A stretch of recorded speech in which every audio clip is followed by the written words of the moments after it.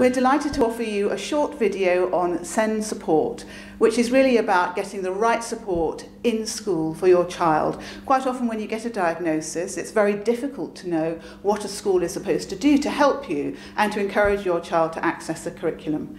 We're delighted to have Cécile Remy from the Kids SENDIASS service to actually explain some of this to you. If I can hand over to Cécile. Every school, whether it's a school funded by the local authority, an academy school or an independent school, has to follow the SEN Code of Practice. The SEN Code of Practice has been written in September 2014 to reflect the changes in the law that were put in place to implement the new education, health and care plans. Now, the Code of Practice makes it very clear that when a child has got special educational need, the teacher, the SENCO at the school, also called the inclusion manager, have to look at 4 broad areas of need for that child. One area is sensory and physical, which is any physical need with mobility, or maybe sensory processing difficulties, such as difficulty hearing and processing sound, or maybe processing touch, also movement. Language and communication is another of those broad areas of need.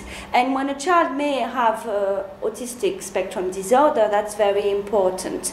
It's both the interaction, the communication, as well as more specific aspects of language, such as maybe being able to retrieve certain words, understanding instruction.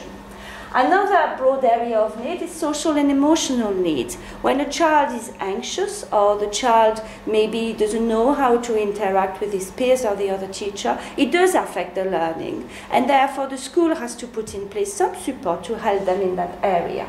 Finally, the last broad area of need is cognition and learning. This is usually assessed by an educational psychologist, and it has to do with things like memory, being able to pay attention to things, and we'll look at how the child accesses the curriculum in areas such as math and English.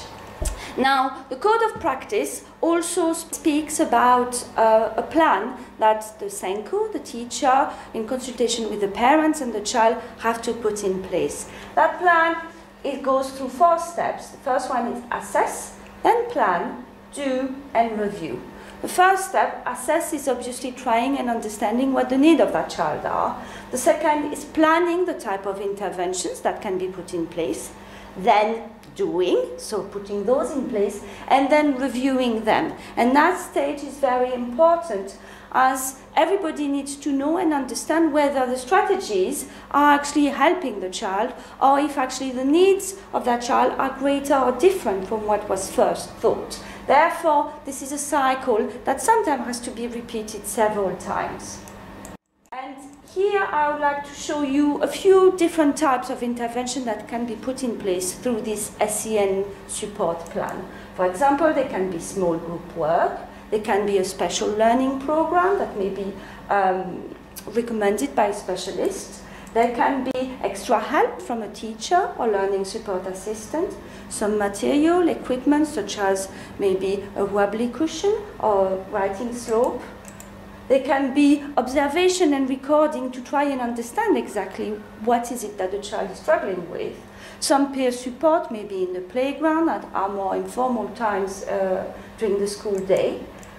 Some help from an educational psychologist, and some maybe physical or personal care depending on the need of the child. So all those things can be put in place. It's not prescriptive, and it's depending on the need of the child.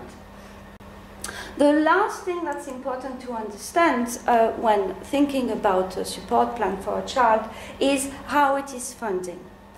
The first thing that one needs to know is that every child in England receives a certain amount of funding that's called the age-weighted pupil unit. It's depending on the age of the child as well as where the school is situated. Then the SENCO has access to a certain amount of funding that's called SEN support funding, and that they can use as they see fit to put in place those SEN support plans that I just described. that funding, when as a parent you may be asked to meet with the SENCO or the teacher at the school, that is what is going to be used to put in place the SEN support plan. Finally, and I will talk about that a bit later, it may just be that this support plan is not enough. It's important to know that there needs to be clear evidence that the assess plan review, do and review cycle has been gone through several times in order to access a higher level of funding. And at that stage, it may be that this child will be eligible for an education, health and care plan. There is a clear timeline to request an education, health and care plan with the local authority to assess whether or not the child would actually benefit from being supported by such a plan.